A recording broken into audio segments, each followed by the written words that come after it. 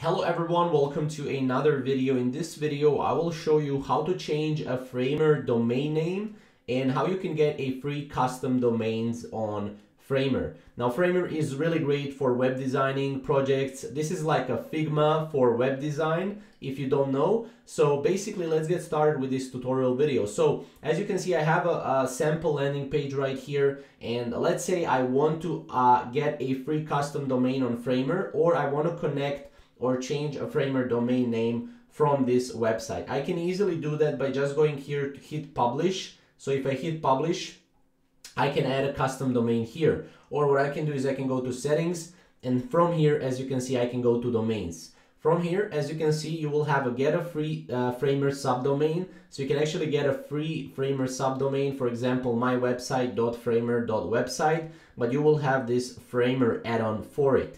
Now you can also connect a domain you own. However, you will need to upgrade for this. So if we go to upgrade, as you can see, we'll need to upgrade and purchase a plan to access the powerful features like setting a custom domain and stuff like that. So that's pretty much, how you can change Framer domain and get a free domain, especially at the start. It's a really great if you want to get a free domain, and then you can hit publish and you can obviously add a custom domain. Now, as you can see, I have domain here, right here. So this is currently my page on Framer. However, I can also easily change this whenever I want. So that's pretty much it. So if you want to change a Framer domain name, this is the video for you. I will also create another video on our channel, which is right now live, on how to add a Namecheap domain to Framer. So definitely check that out, and we'll see you in the next video.